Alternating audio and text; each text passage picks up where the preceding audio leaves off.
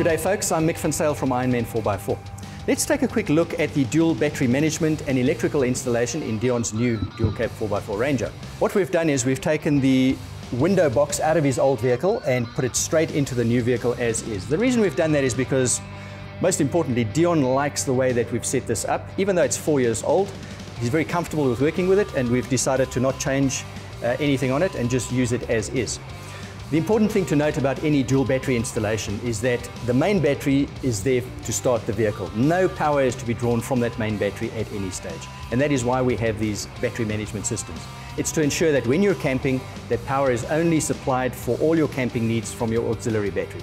And the management and charging of that auxiliary battery is key. If the auxiliary battery starts going flat, you lose battery power for refrigeration, for lighting, and that just spoils your camp.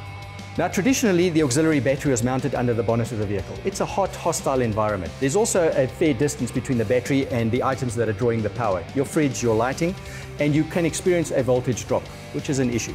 So we prefer to mount the battery here at the back of the vehicle. It's close to the electrics, it's close to the items that are drawing power from it, and there's no risk of voltage drop.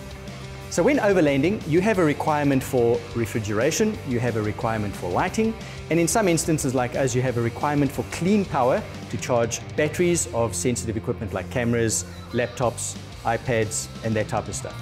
That power is drawn from your auxiliary battery. So charging that battery and keeping it charged is key.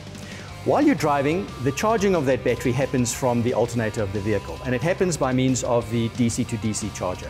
It takes power from the main battery, which is fed by the alternator, and it charges your second battery. But as soon as you stop your vehicle and you switch the vehicle off, that charging stops, and your battery is now being consumed. If you happen to be at a campsite where there is 220-volt power, you want to be able to harness that power to charge this battery again. What we do here is we use then an AC, which is your shore power, AC to DC charger. That'll then charge the battery. We've also set the vehicle up in such a way that when that power is plugged in, it then powers the fridge, and the fridge is not running through the battery. And by the way, the Ironman fridges will dual switch at any time. If you've got 12 volt running into it and 220 volt, it'll use the 220 volt, and if you just pull that plug out, it'll automatically switch over to the 12 volt power, which is a very handy feature. If you're at a campsite where there is no power and you'd like to use solar panels, you need to be able to plug your solar panels into the system as well to keep the battery charged. And for that, we use a solar controller. Now you'll notice that it's very colorful inside this box, and that's because we use a couple of products which are not Ironman products, but they're certainly endorsed by Ironman 4x4.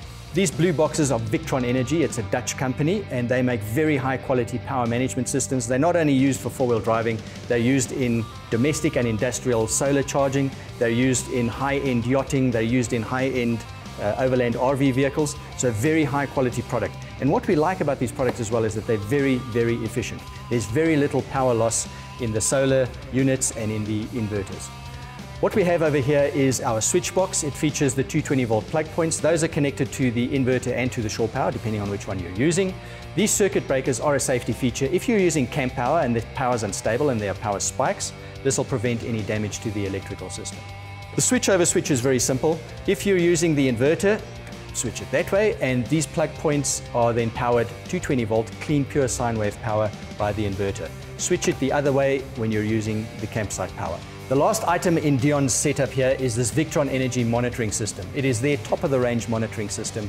It features app compatibility, so you can be lying in your rooftop tent at night, checking on the condition of charge, checking on the condition of your batteries. It's very important. It comes with low-level alarms, and it really keeps you on top of your battery management. I can't stress it enough, folks. Battery management is key. A flat battery means no refrigeration, and nobody likes a warm gin and tonic. A gin and tonic without ice is pure sacrilege. All that's left for us to do now is to mount the battery in the back, connect it up to our electronics up here, and run our feed from the front, all fused of course with the right gauge of wiring, and then she'll be good to go. So I'll get out of the way now and let the lads get into it.